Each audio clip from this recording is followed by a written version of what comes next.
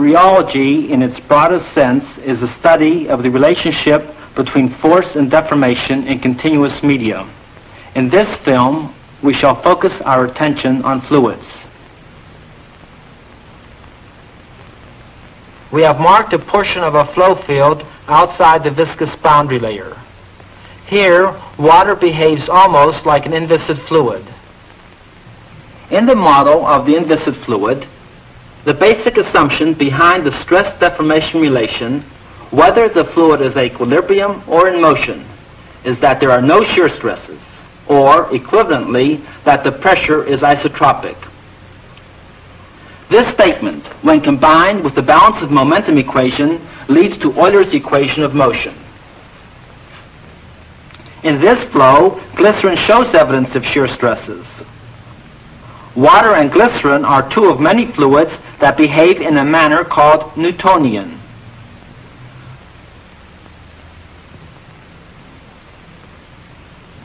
With no relative motion, the Newtonian fluid has no shear stresses. The pressure is isotropic.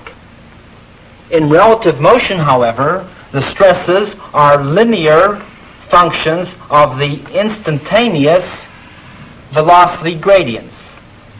If we formulate this stress-deformation relation for the Newtonian fluid so that it is independent of the observer and couple it with momentum equations, we obtain the Navier-Stokes equation. There are many situations, however, for which these models are quite inadequate. This is especially the case when you are dealing with materials containing large molecules.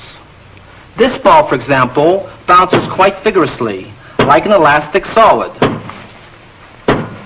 Yet, it really is a fluid. We'll come back to it later. Here's a viscous material, which I can pour into this beaker.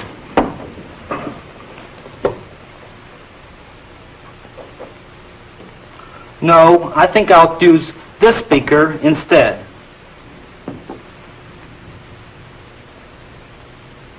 I can even cut it to length.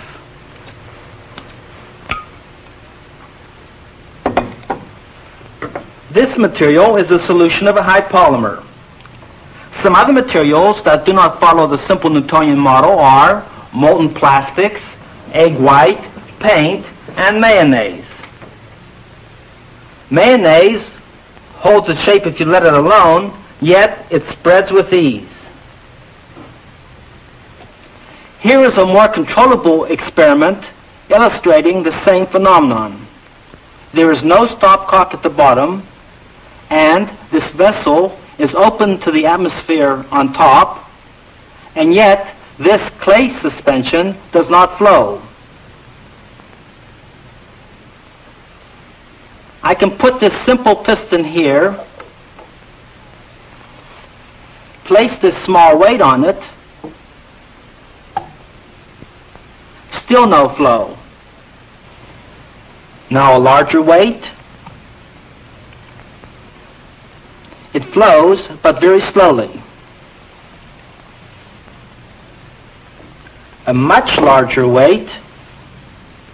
The flow is fairly rapid. I take the weight off. The flow stops. In a state of equilibrium, this material can support a shearing stress up to a critical value called a yield value. Even with materials not having yield values, the Newtonian fluid cannot explain many flow phenomena. For many of these, a more general model, that of the memory fluid, does provide an explanation. For the memory fluid, the pressure is isotropic in the equilibrium state where no changes of either the stress or the deformation are taking place. In relative motion, however, in contrast to the Newtonian fluid, the history of the deformation is significant. Instead of a linear function, the memory fluid reveals nonlinearities. In fact, nonlinearity affects both the shear stresses and the normal stresses. So, for the memory fluid, the stress is a nonlinear function of the history of the deformation gradient. For this model 2, flow problems are solved by expressing this assumption mathematically and using the momentum equations. First, we will look at experiments demonstrating that stress does depend on the history of the deformation. This material exhibits both viscous and elastic characteristics.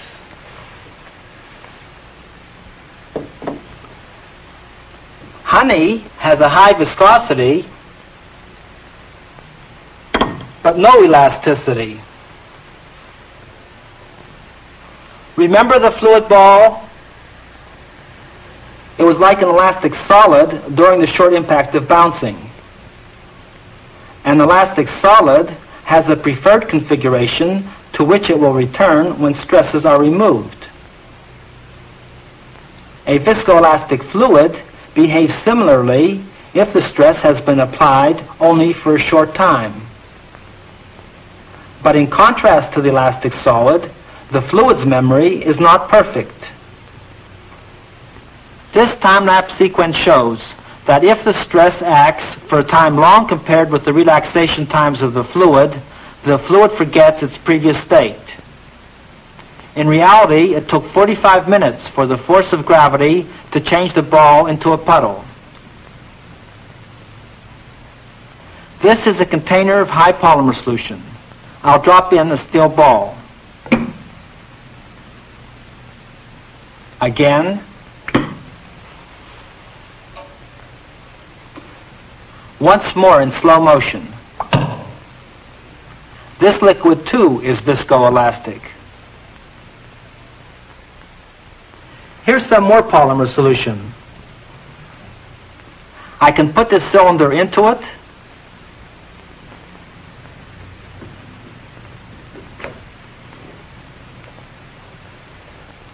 and turn it a full 360 degrees. When I let go quickly, it returns almost half the distance.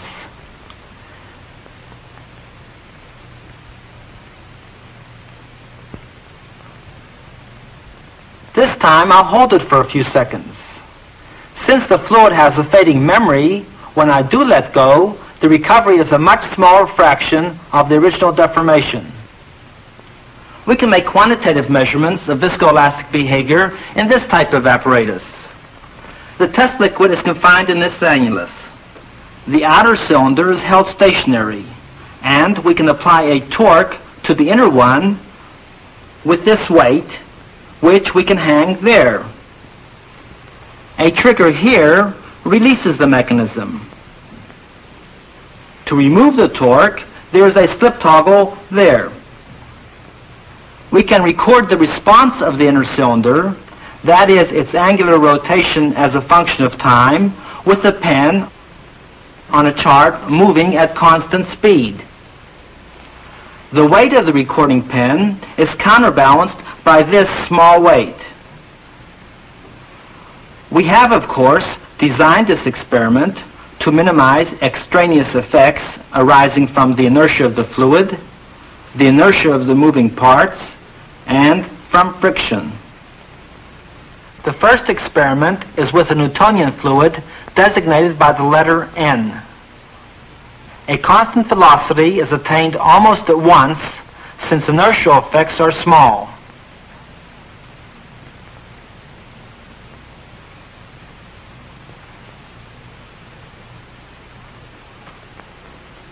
Now the applied torque is 0 again, and the cylinder stops immediately.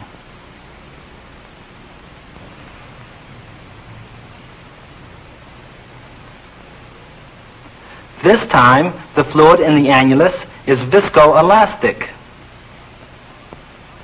A constant velocity is not immediately obtained.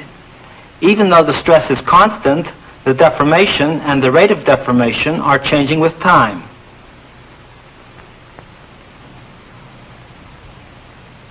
Now the weight is disengaged.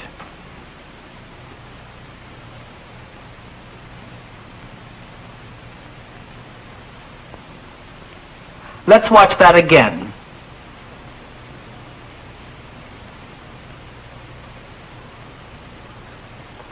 takes a while for the viscoelastic fluid to acquire the steady state motion appropriate to the constant torque.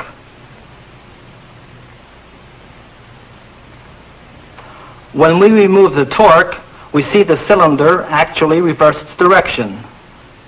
Although no torque is being applied, the material is deforming because of the elastic character of the fluid. Not all the energy used to produce the flow was dissipated. Some was stored and then recovered. We have looked at some experiments showing that the stress depends on the history of the deformation. To illustrate nonlinear behavior, we shall do experiments in which the time-dependent characteristics of the fluids are negligible. Here we have two identical reservoirs with two identical outlet tubes. One contains a Newtonian fluid, the other a non-Newtonian. The levels are the same.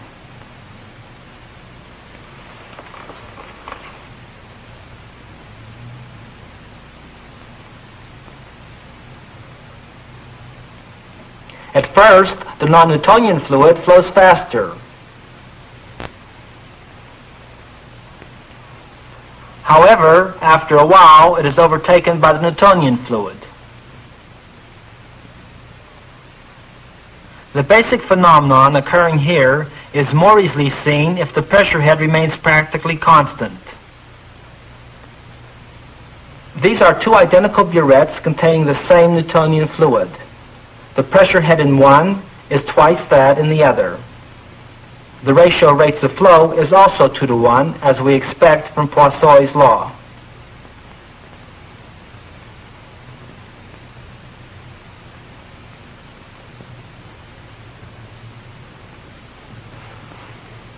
But if we charge both burettes with the fluid exhibiting nonlinear behavior and apply the same ratio of pressure heads, the result is quite different.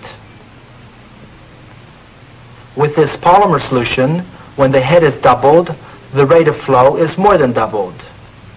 It appears that the viscosity is less at the higher velocity gradient. This type of steady flow behavior is called pseudoplastic or shear thinning.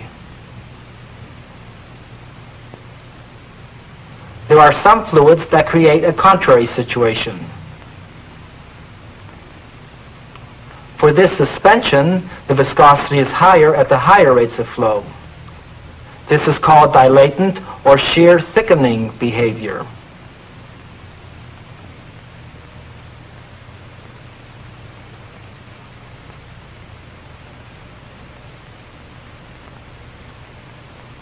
In the steady laminar flow of incompressible Newtonian fluids through tubes, a single material constant, the coefficient of viscosity, governs the volume rate of flow and the velocity field. Here we get the familiar parabolic velocity profile.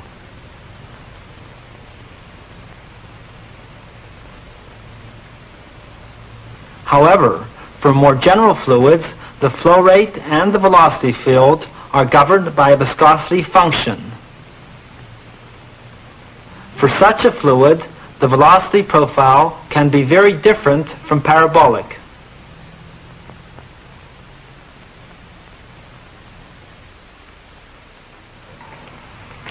We have seen how nonlinearity affects shear stresses. It also has an unusual effect on the normal stresses. Here is some glycerin, and here is one of my wife's favorite recipes.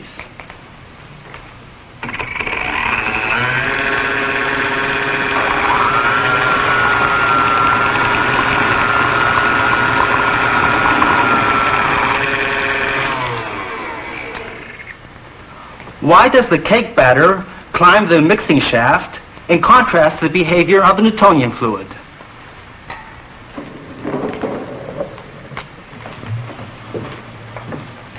We can get a better idea of what happened there if we look at a simpler experimental configuration. This shaft is mounted to rotate inside the larger glass tube in a coaxial geometry. The shaft is a hollow tube with a hole through the wall. The force per unit area exerted by the fluid in the direction normal to this cylindrical surface will be indicated by the level of the fluid inside this manometer tube.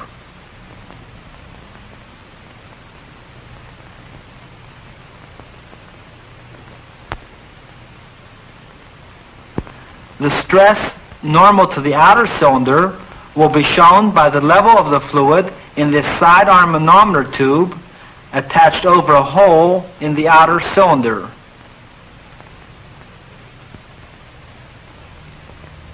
When the central shaft is rotated, a shear flow is established in the annulus.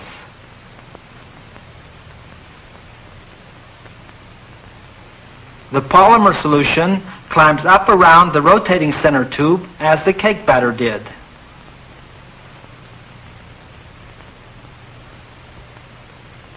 Because the fluid is so viscous, it took about an hour for the level of the fluid inside the tubes to indicate the steady-state stress difference. Note that the stress exerted by the fluid normal to the cylinder walls is greater on the inner cylinder than on the outer. This is in contrast to the behavior of a Newtonian fluid, where the centrifugal field alone governs the pressure distribution. Here is another apparatus where we can observe a related phenomenon. This time, the material is sheared between two parallel discs, one of which can rotate, while the other is stationary. The distribution of stress normal to the stationary disc will be shown by the level of the fluid in these glass tubes. Of course, this level will be uniform in the tubes if there is no rotation. Remember, this time we are not concerned with the flow in the annulus between the vertical walls, but with the shear flow in the narrow space between the flat plates.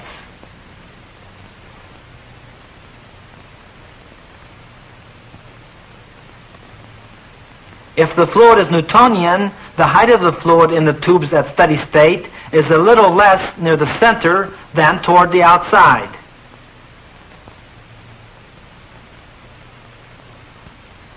For a non-Newtonian fluid at the same speed, the force normal to the stationary plate may be considerably greater toward the center. Although the steady-state stress distribution between the plates is attained almost immediately, again it took several hours for the levels in the tubes to reach their final positions. Indeed, quite high stresses can occur near the center, and this principle has been used in the design of a pump for molten plastics. If the bottom disc is replaced by a very shallow cone, the stress normal to the stationary disc varies linearly with the logarithm of the distance from the axis of rotation. This logarithmic relation is expected for all memory fluids. These normal stress effects come directly from the nonlinearity in the stress-deformation relation. This diagram represents steady, simple shearing between infinite parallel plates. In addition to the shear stresses, there are also normal stresses. For the Newtonian fluid, the normal stresses in these three directions are all the same. With nonlinearity in general, they will not be the same. We have just seen some experiments in cylindrical geometries. It is the inequality of the normal stresses on this infinitesimal volume element that gives rise to the normal stress phenomena which we have just observed. We have looked at some simple flow situations. Now let us look at two more complicated experiments. This tank contains two fluids, each of which is in its own compartment, but both of which can be subjected to the same air pressure. One of the fluids exhibits Newtonian behavior, the other non-Newtonian. The compartments have identical small orifices through which the liquids can be forced.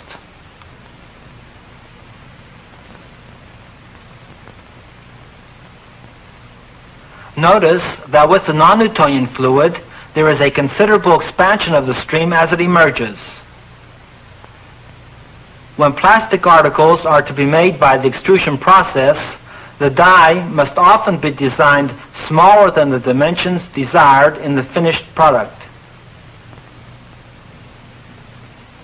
Here, a sphere is rotating in a high polymer solution.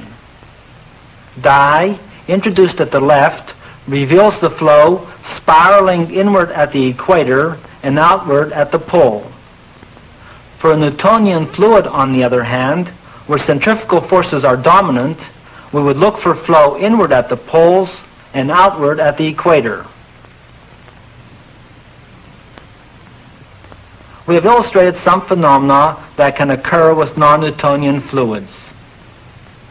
The degree to which they occur depends on the particular material and the particular flow situation. In any case, when dealing with new fluids, especially those containing high polymers and suspensions, one should be on the lookout for time-dependent and nonlinear characteristics.